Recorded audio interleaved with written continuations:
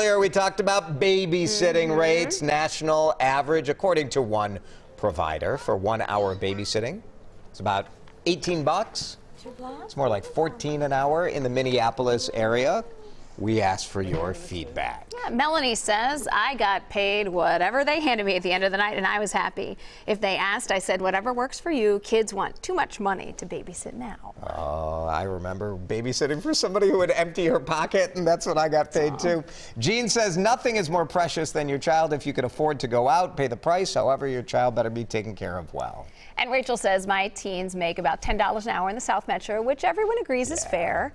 I should add that these are well-behaved kids and 2 at the max. Thanks, everybody, for your feedback.